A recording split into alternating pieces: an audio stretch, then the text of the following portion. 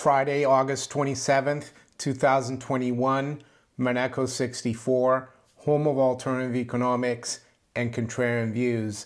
Today we're going to look at how the Bank of England specifically is in denial about the fact that it's basically financing the government through debt monetization. Yes, they do it indirectly through the gilt market, through the market makers. But for all intents and purposes, that's what they're doing. That's what the Federal Reserve is doing as well. That's what the ECB is doing. But I'm going to focus on the Bank of England because there has been a report actually from the upper house of the British Parliament. It's the Lords Select Committee on Economic Affairs. And they started looking at quantitative easing back in January of this year. And they published a report in the middle of July this year, 16th of July. Lynette Zhang covered this. I'm not going to cover the whole report. I'm going to put a link to it, though, below in the description if you want to go through the report. I've gone through the whole report, but I found the part about quantitative easing since the crisis started last year very enlightening. They are in denial. There is an old saying, of course, about the duck, and it goes like this: if it looks like a duck, swims like a duck, and quacks like a duck, then it probably is a duck. So that's what's going on. Even the House of Lords Economic Affairs Committee is questioning that. Investors are questioning that. But you will see the answers from the Bank of England governor and some other people trying to justify that just by communicating to the public and investors that this isn't a duck, that everything will be fine. I think this is really the slippery slope to Weimar hyperinflation. And unless they stop this madness, and if they do stop it, of course, we will have a lot of trouble in the housing market. We will see interest rates rise. So I don't think they have a choice, but they're going to keep trying to deny that it's a duck or debt monetization for as long as possible. So who is in this House of Lords committee, Economic Affairs Committee? Well, there's 13 members. One that comes to mind here is the Lord King of Lothbury. You might think, wow, the guy is a lord and a king. Well, he's Mervyn King, really. He was the Bank of England governor from 2003 to 2013. So he was at the helm during the great financial crisis of 08. He started QE back in 09 to 2012. Yes, he did stop the QE then. But I remember very well that at one point we had CPI running over 5%. And he never raised rates. He kept them at 0.5%. So we have him now, of course, out of the Bank of England, questioning this. And I would say he's probably one of the big pushers of this report on quantitative easing. I'm speculating, of course. There's 12 other members. And it's interesting that the report is called Quantitative Easing, a Dangerous Addiction, ? I think it's definitely a dangerous addiction. I actually sent an email to Lord King of Lothbury and recommended that he read Fiat Money, Inflation in France by Andrew Dixon White. And I told him in the email, which they replied to me, his secretary or someone replied to me thanking me for it. I said, read that book and you realize that the Bank of England will never be able to stop this, and eventually the currency will collapse. I'm not sure if you read the book. maybe he will, but I don't think there's much he can do about it. So we're going to go to Chapter 3 to show you how they're in denial, the Bank of England. Chapter 3 of this House of Lords report.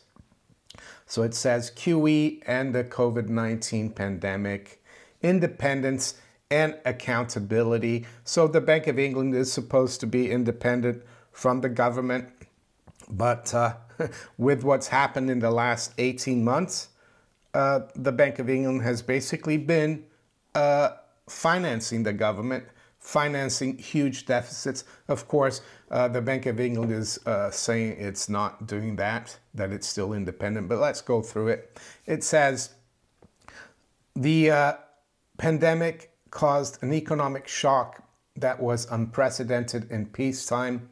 Yes, we can argue about that, but let's keep going. Between April and June 2020, when many businesses were closed as part of a UK-wide lockdown, GDP contracted by 19.5%. In response, the Bank of England cut interest rates to 0.1% and announced several rounds of quantitative easing. We heard that the rapid enlargement of quantitative easing program and the Bank of England's growing role and influence in the economy had reopened debates over whether the policy had compromised the bank's operational independence and whether adequate accountability mechanisms are in place commensurate with the expanded mandate of the bank. So here we go. At least they're questioning this. Maybe they're trying to cover themselves, the House of Lords, because I don't think it's going to end well. Allegations of deficit spending.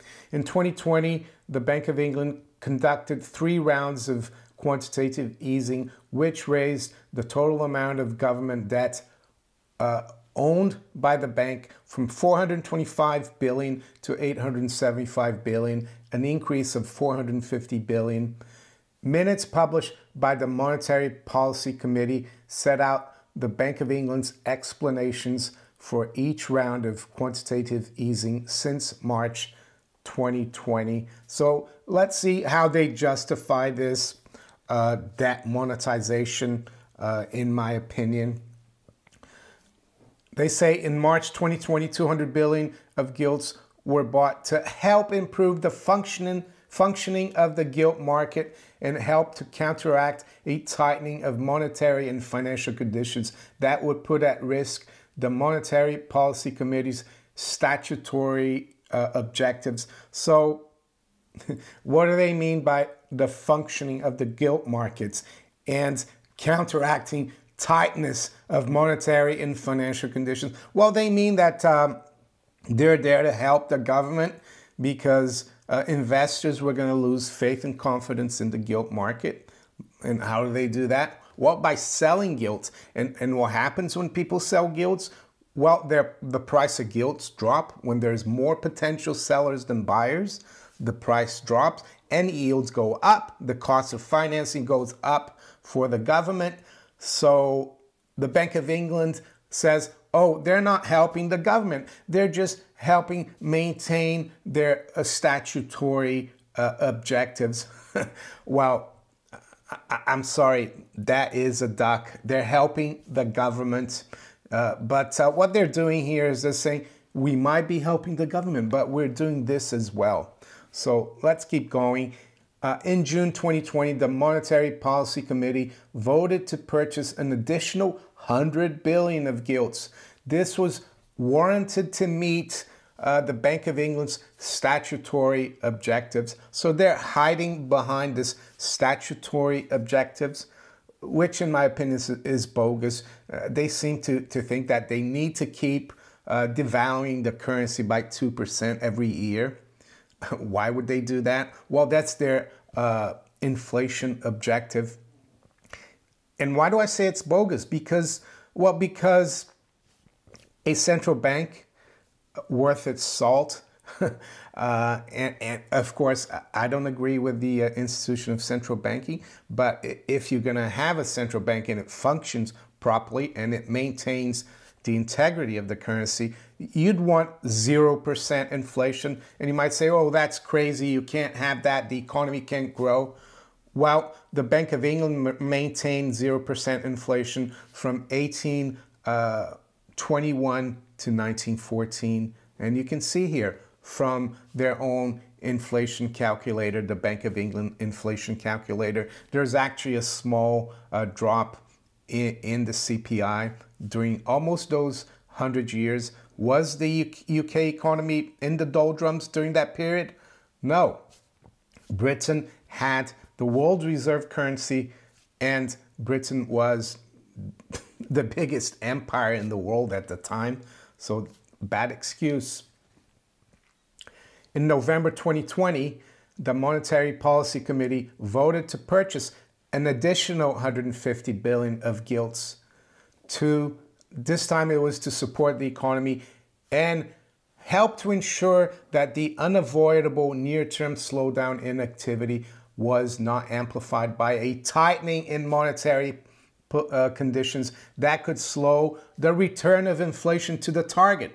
So there you go, justifying inflation for doing that monetization. That's really perverse, in my opinion. And yeah, it's that 2%. So yes, there's been a lot of people that are not part of the Bank of England that they've used here as witnesses about this. There has been a lot of questioning from publications like the FT about this. And they're giving the Bank of England the benefit of the doubt.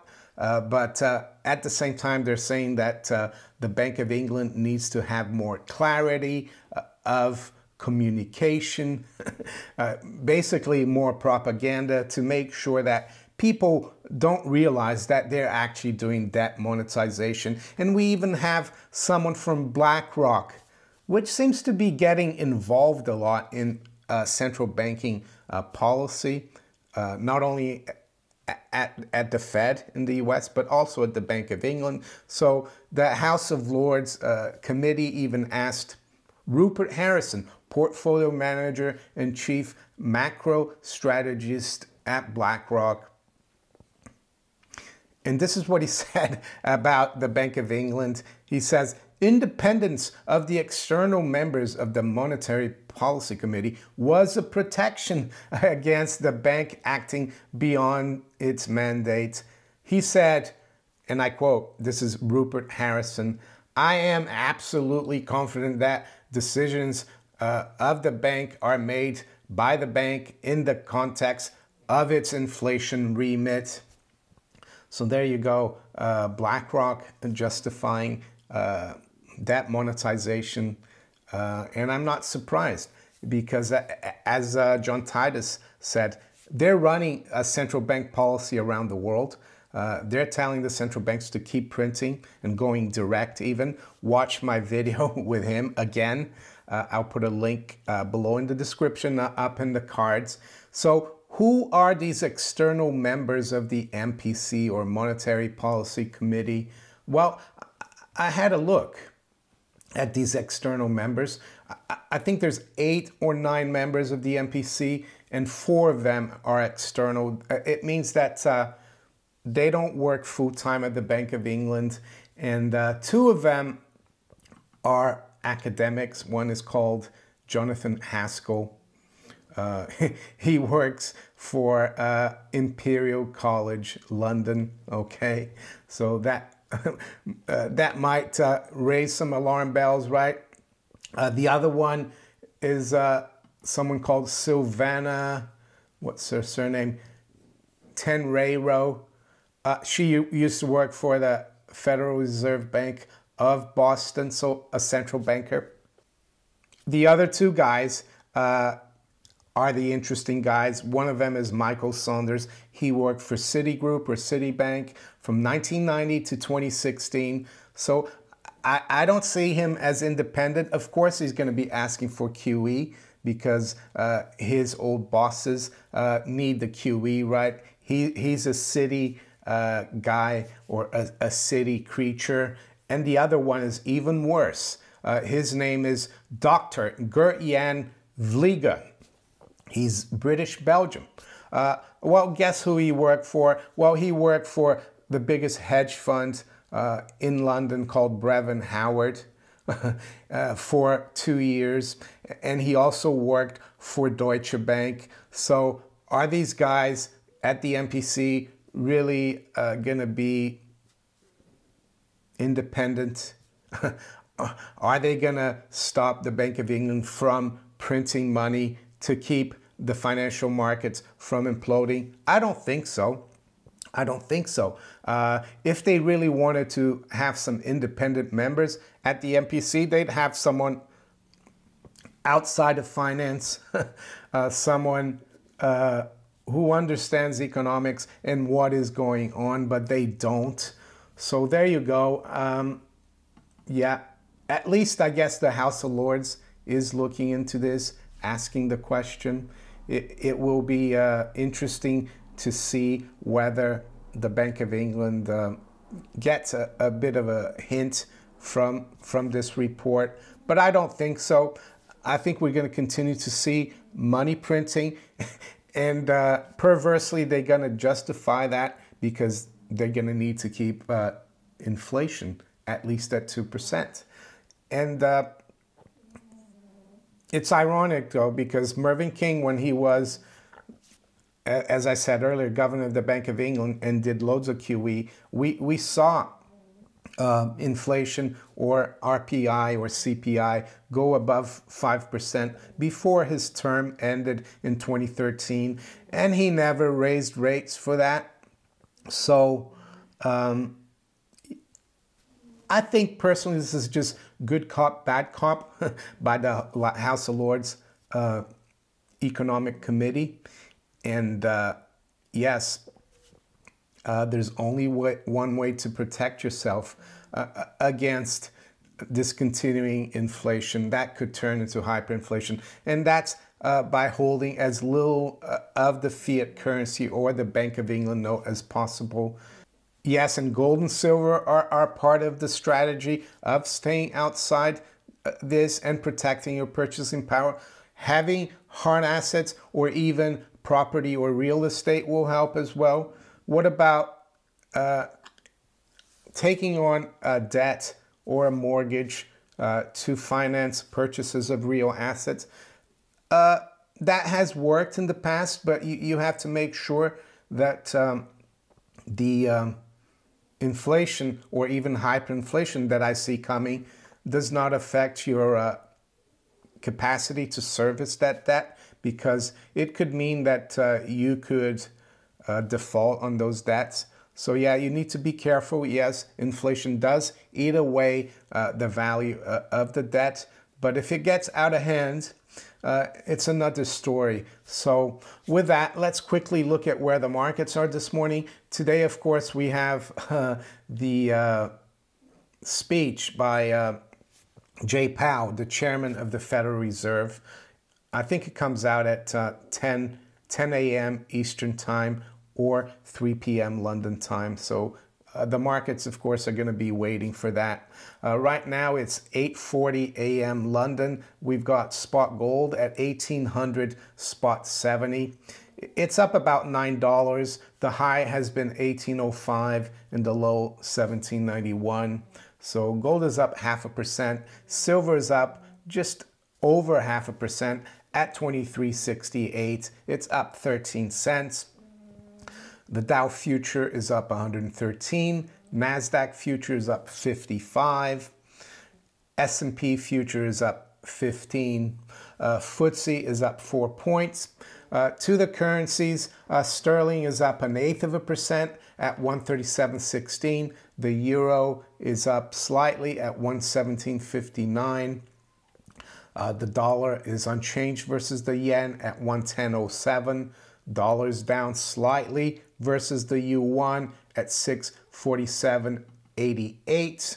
Aussie dollar is up 0.2% at 72.50. The dollar is down 0.2 versus the Canadian dollar at 126.62. And the Kiwi dollar is unchanged virtually at 69 50. The commodities now, WTI crude is up 2% actually at almost 69. We're at 68.60, almost a dollar and a half higher. High grade copper is up slightly at 425.65. To finish off, the 10-year yield is pretty steady. It's unchanged, just under 1.35%. So if you enjoyed this video, make sure you hit the like button. Please share it far and wide. Think about subscribing to my channel if you haven't yet. And you can also follow me on Rumble, Twitter, Facebook, and all these other platforms below here. I wish you all a great day and a great weekend. Take care. Bye.